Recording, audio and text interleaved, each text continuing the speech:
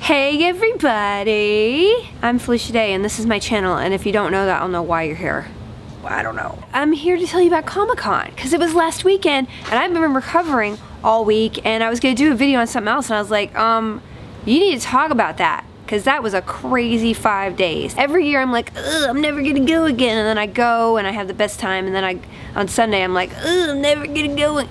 You know, and when finally I'm old enough to always be like this, hey, let's go to Comic-Con, it's gonna be weird. I probably shouldn't go at that point. Well, the biggest part of my Comic-Con is that my company, Geek and Sundry, has an off-site event. So the first day, I was super excited because we got the banners up. Look how official that looks. And then the next day, there was a 3-hour line to get in, and I dressed like I was a French woman. We basically had amazing things in the space. We had a Witcher booth and a Dragon Age booth and espionage comics. We had a lot of things you could just hang out and play games everywhere. We also were selling things, and we had this shirt, Play This Fucker shirt. And I was excited because I thought Ryan was going to be there so we could play, you know, Play This Fucker shirts from Co-optitude, but he didn't go. He went to MLG the weekend before instead, and he had that thing called work. We had like gaming, and I played games with people, and our friend Jesse Cox, and you'll notice a couple people from Spooked were there. Then at night we had parties. Now the thing about Comic-Con is that there's a lot of fancy parties, and a lot of people can't get on the list of those parties. I just wanted to be able to have a place where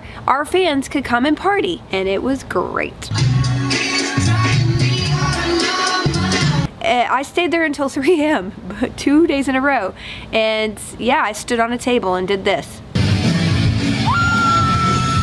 I don't go out often, but when I do it like this, and weird things happen.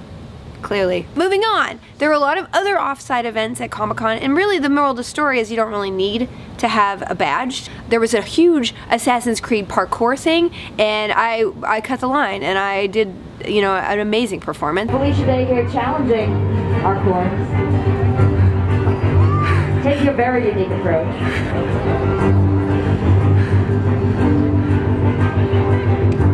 Not embarrassing at all. There were probably hundreds of people watching me, but you know, I was wearing flats. It's not really the shoe of choice, and I hate heights, and I'm not physical.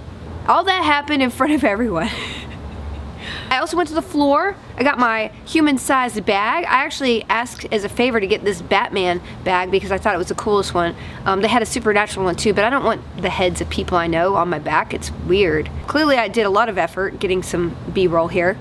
Look, I'm the Vanna White of Comic-Con. We also had a panel on Saturday. It was packed in the Indigo Ballroom. Will introed the panel. He was super busy with his show, Will Wheaton Project, but he came by and was very respectful to me as a friend and producer. I am wearing a skirt today, though.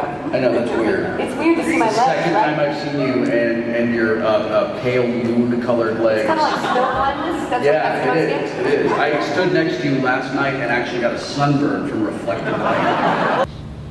I went to a lot of awesome parties. I see a lot of fancy people there, and I'm not really that impressed, except, boom, Game of Thrones. That's me with one of the co-showrunners of Game of Thrones, and the creative Archer. Also, I met Brienne of Tarth. She has a name, I don't know it. And also, the hottest man on the planet.